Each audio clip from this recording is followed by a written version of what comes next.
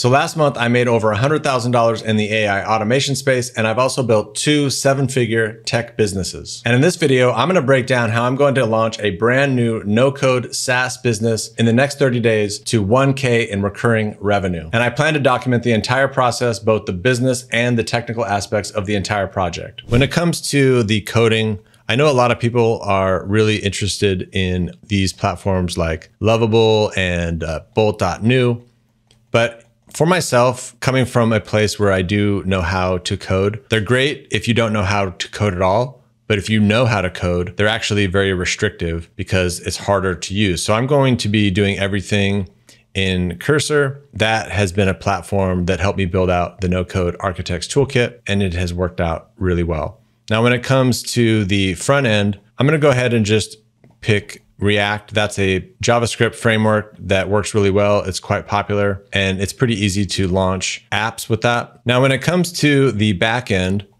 long-term, I'm going to use Python, but I'm not going to start with Python because one of the things I'm going to do in the process of launching this is really try to move as quickly as I can. And I think I'm going to be able to move a lot faster if I use a no-code tool. So I'm going to go ahead and use N8N for the backend. Later down the line, when I'm working on like a version 2 or a version 3, and I have the front end working well, I've got a couple of good features that are really working well for the users and they like it. Once everything has solidified a bit and I need things to scale and be a lot faster, then I'll transition into Python when I have that blueprint of everything that I actually need to build. Because the thing is that when you start to build out these apps, things change really quick. And once you start to write code, it takes a lot more time to make changes, whereas no code allows you to do very complex things and change things very quickly, all very easily. The only downside is that it doesn't really scale that well. And the cost of no code is a lot more than when you actually have some code running on your servers. So now when it comes to the database, I'm just going to go with something that I've been using recently.